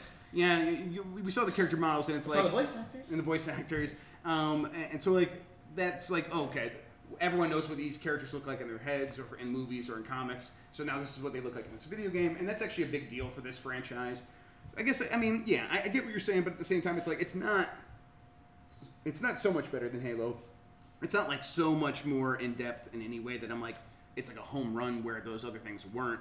It's just I mean, Final Fantasy 7 is the best thing. Final Fantasy 7 might be the best game showing of a game all the press at all the conferences? press conferences. I think so you far. might be right. Yeah, I think a lot of people who thought they weren't interested in this were turned around by that. Same here. I Yeah. think that presentation sold the most copies of a video game. I think you might be right. and yeah, and the reason is because the gameplay looked really good. It's very good. Yeah, Very and slick. because it fun. was just gameplay. I think if Gears of War if Gears 5, excuse me, had gameplay, I think it would have done a lot better. It wouldn't have competed with Final Fantasy VII, but that's okay. But that's something. Yeah. Well, and it's like, again, if the problem is there's nothing all that interesting in the gameplay of Gears 5, well, it's like, well, why isn't there then? Right. Why isn't there something like really cool you can show? Why isn't there some That's moment that people are going to cheer for? Right. Why are you even making this? There were like 15 moments in that Final Fantasy 15 thing that people cheered for. If there aren't that moments in Gear 5, is Gears 5 something we're investing that much in? Yeah, you need to go back. You need to go back and figure it out. Right. Yeah. But those are the big shows today. I guess like any other like. Do you guys like want to rank things up to this point? I mean, yeah, I didn't get to see PC gaming show are kind of funny myself. I wrote some stuff. Well, we didn't see anything for PC gaming among the three of us. We were all gone. Like when we talked about the one thing that was the big thing, and there were some other headlines, I'm sure. You and I watched Kind of Funny. There's a lot of cool indie games because I got briefed on some of them before. Right. Yeah. So this was the second Kind of Funny game showcase. They did one last year for. I think it was in January actually. Was it only just January? It was December or January. I think it was January. Like they did something similar, right? Because they wanted to. Oh, they wanted to make up for the lack of PSX. That's what it was. Battalion came out in May, by the way. Yeah. So yeah, that was a lot of time for that game then. My God. It was just a commercial. I mean, especially for a game that. Did you know that existed? I did actually, just because I saw it on Steam last night. They're trying to push it. Because there's a section on Steam right now that's like live from LA for E3, and I clicked on that, and that's where it was. Oof. Anyways, yeah, Kind of Funny.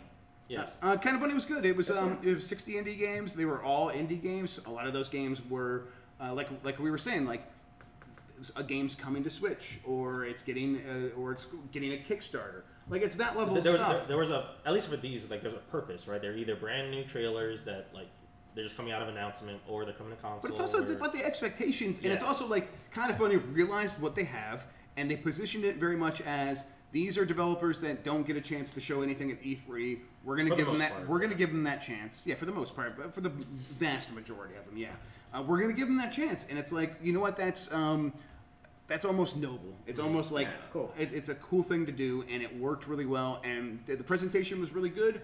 It's snappy. And it was really well paced. Even when there was like stuff like what was the one that was like we watched that and we're like, I feel like we already knew this or whatever. And then the after party. Because that's showing up on Xbox. Right, something like that. And it was like, but it was the trailer itself was like a really like breath of fresh air because it was like chill right after a couple of things that were like super violent. So it's like it was well put together. It was good. I'm just like struggling to remember like any one game that like stands out to me. I mean, we did a total of like 11 stories. Skatebird was probably the one most people liked. We've seen Skatebird before too, but it was really cool. Yeah, people played it at GDC, but now it's got a Kickstarter and there's a demo if you go to like skatebird.com or something. Yeah, and I thought that blood route looked pretty good, where like you're using the world to like move around and kill a bunch of stuff as Mr. Wolf. That is coming out to Steam soon, so I got a code. I'm gonna try it today. And then there was that like Castlevania looking game where you play as 3 characters. We thought that was like a Total Mic game.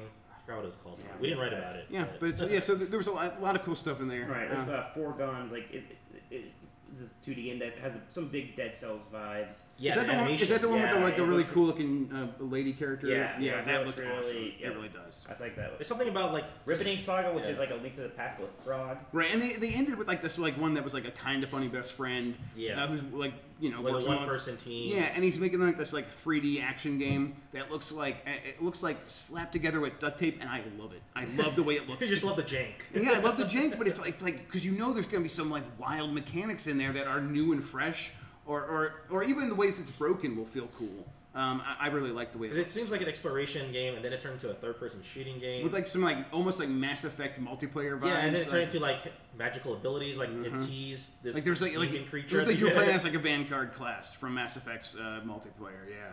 I don't know. It was cool. I'm glad they did it. I'm glad they showed up in it. It was a good kind of break from all the other ones. And expectations were so low that it's like it was whatever. You know what's funny? You know what? Square Enix story of ours is doing the best so far. Tell me. The Last Remnant one. Oh my god. The one that I had to convince you to write. The one you're like, why are we writing this? I'm like, no, I think we should write this. And everyone says it's bad. Like I don't know. You like it? I never played it. Oh, okay. All right. Maybe I will now. Yeah, I guess. I mean, it's an RPG on Switch, maybe. Yeah, I honestly, when I told you to write it, I think I got it confused with the last story, that Project Rainfall game. Right, the one with the dragons or whatever. That was Sakaguchi Studio. Oh, that was Blue Dragon. Well, Blue Dragon. No, the Blue early Dragon is Xbox also 360. Sakaguchi. That was his first one. This Talking is the about one that Lost came Odyssey? No, the third one. So the first one was Blue Dragon. It's Then all he the made same Lost to me. Odyssey. Honestly, His it's all third the one same was to me. Last Story, and it was for Last Wii. Story, okay, yeah. They might as well be the same game. I don't give a shit. You may as well be dead. You know what? You want some fucking bread tonight? Oh, free bread. We went to the Grand Central Market and everything was closing, so he got some free bread that he won't shut the fuck up about. The restaurant in there that makes peanut butter and jelly I think it's sandwiches just called PB&J. had PB&J loaves LA. of bread. I'm like, and as we were approaching, I was looking at these loaves of bread. Man, that looks delicious.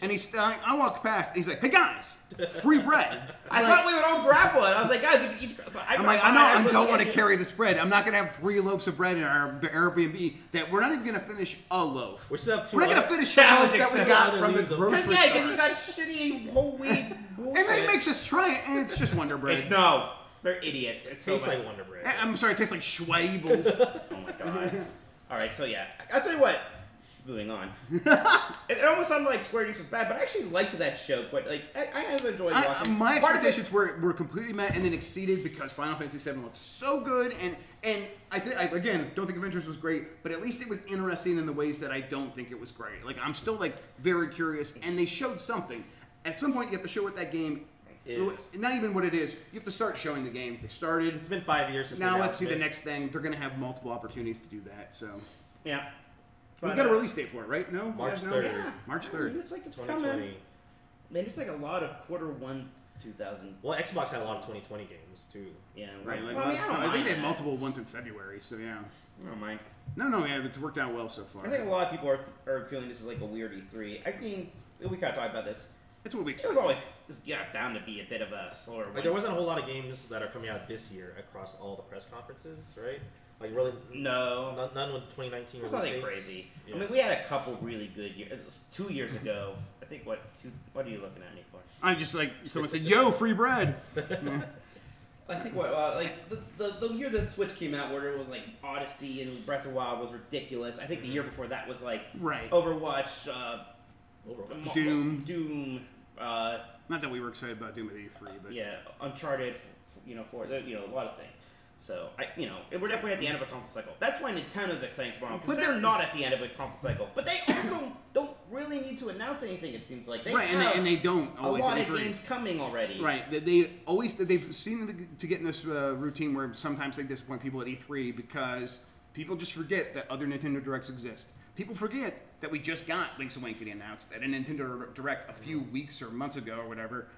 That happened this year. They could have just saved that for E3, and that would have been the surprise there. But they have surprises throughout the year instead, and they focus on what they want to sell at E3. And it's like they did the Pokemon deep dive last week instead of saving it. right, and it's like at a certain point, it's like guys just like be excited for all the other stuff we're getting surprised by Nintendo throughout the year instead of wanting it all on at E3 for some weird reason. Yeah, I think they need one. I think it'd be cool I to hope get no. something. I think I want them to have some surprises. I think it'd be good for them to have surprises. I don't know if they think they need to have a surprise. That's where I'm at with them. I think their goal is going to be selling Luigi's Mansion 3, Pokemon, and Animal Crossing. Fire Emblem.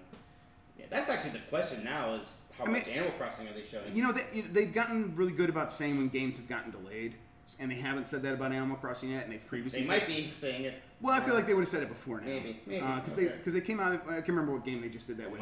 Metro Prime. That's right. And they're like, hey, started. yeah. So yeah, I would imagine we're gonna get the Animal I mean, Crossing. that's the coming thing. out Like, if Metroid Prime was going along, this feels like when we might have like seen our first actual something of that. But now that's right now we know that's not gonna happen. Right? There's like some things I would beyond games I would like to see, like Super Nintendo games finally coming now. I think that happens. GameCube even. I mean, think about that last lineup of NES games was pretty weak. So I think they're already getting there. Yeah. Wallace in chat brought this up. He was bummed out because Microsoft announced they're ending the Xbox backwards compatible program. In but a blog post too, or something. Yeah, but it's like they had one more thing. Like they had one more batch, and they brought out games like Enslaved from again I can't remember the name of the studio, but it's the Ninja Theory. Ninja Theory, right?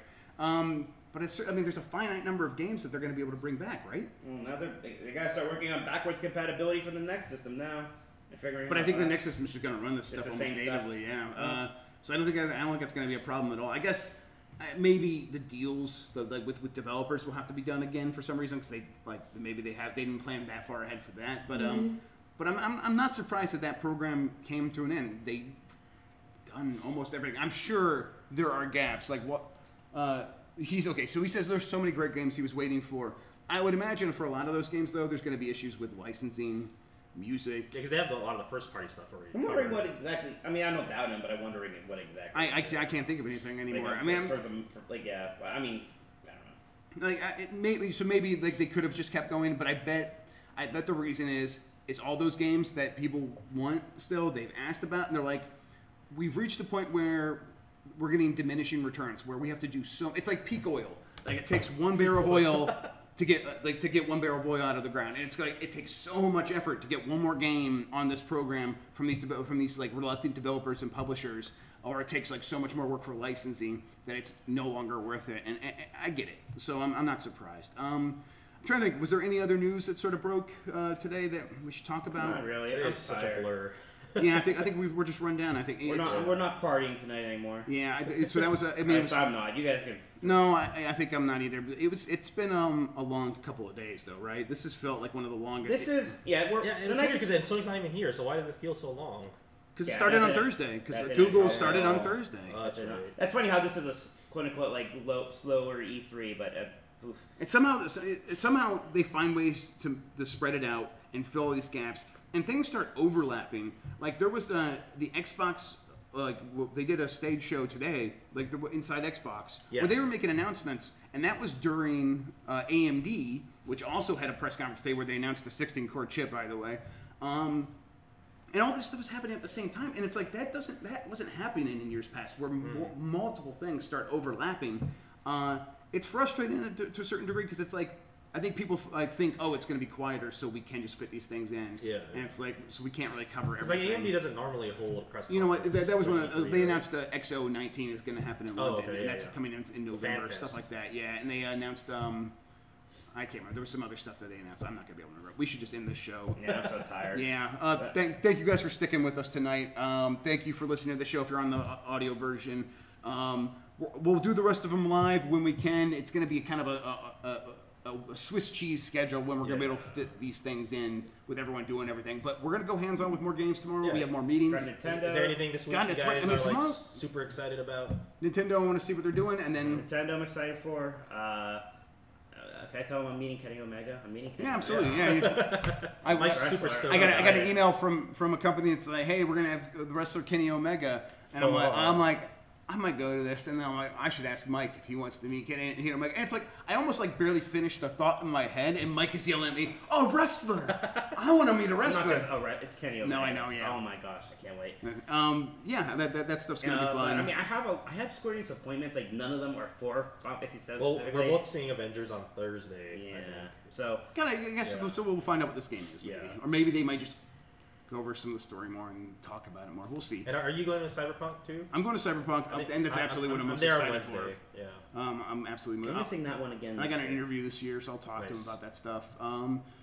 But yeah, I don't know if there's anything you guys want us to check out. Let me know in chat or just get us on Twitter and stuff. But we're gonna wrap the show up because I'm getting tired. I look at Mike; he makes me feel even more tired. I'm so tired. Thank you guys for listening. We'll catch you tomorrow with more news from E3, more hands-on. Until then, have a good one.